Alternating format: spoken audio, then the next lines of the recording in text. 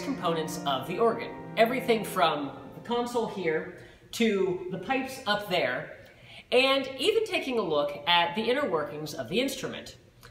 I realized the other day, though, that I've never actually talked about the company that made the organ. There are many fantastic organ builders out there, and so for the next few weeks, we're going to be taking a look at some different organ builders and their work. We'll look at the history of the companies and take a closer look and listen to one specific instrument of theirs. So today we're going to start off right here at First Presbyterian Church with the organ that you are most familiar with. This organ was originally built by Austin Organs Incorporated. I say originally because it's since had work done by another company, but we'll get to that in a little bit.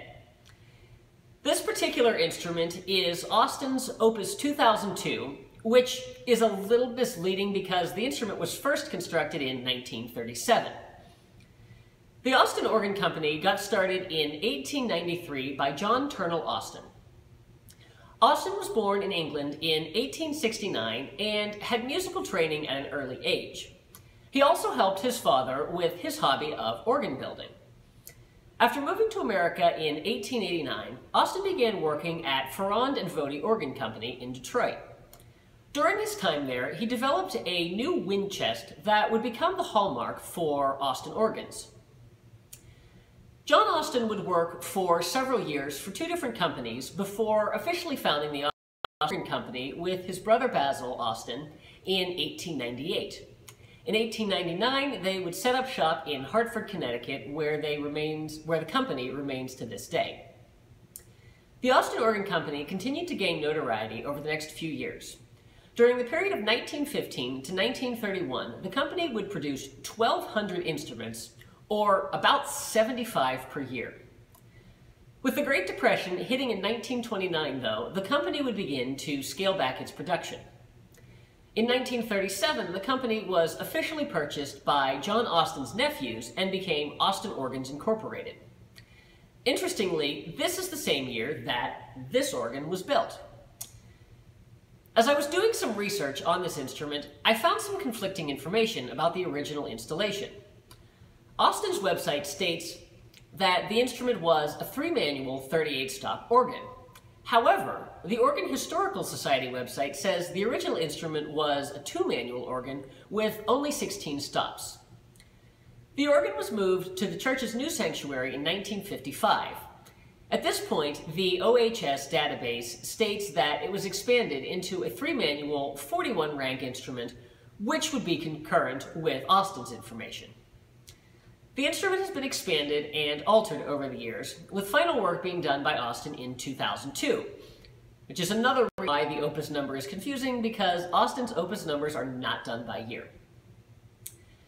In 2010, the organ was given an overhaul and a new console by the Lauch Pipe Organ Company, which brought the instrument to 5 divisions: swell, grate, choir, pedal, and antiphonal, 4 manuals, 61 stops, and 53 ranks.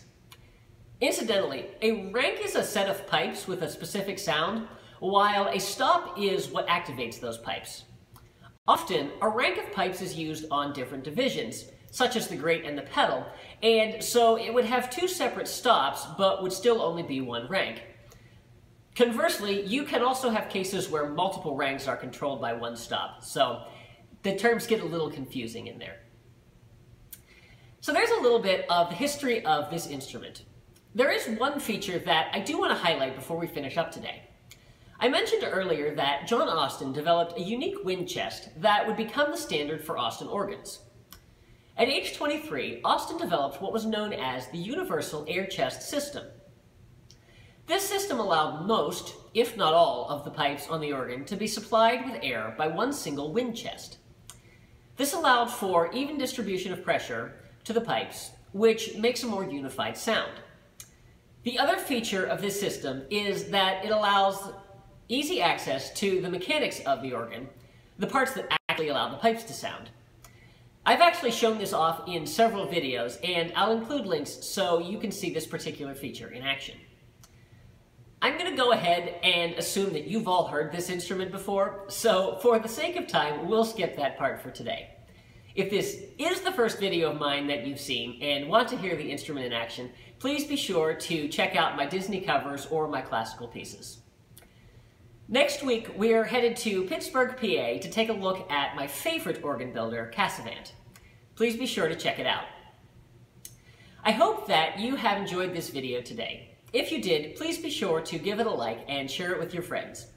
If you haven't already, I would encourage you to subscribe and make sure you click that little notification bell so that you can stay up to date on all my latest posts. Be sure to follow me on social media, and if you'd like to help support this channel, I would encourage you to consider becoming one of my Patreons. You can find links to all these sites down in the description. Thanks for watching. See you real soon.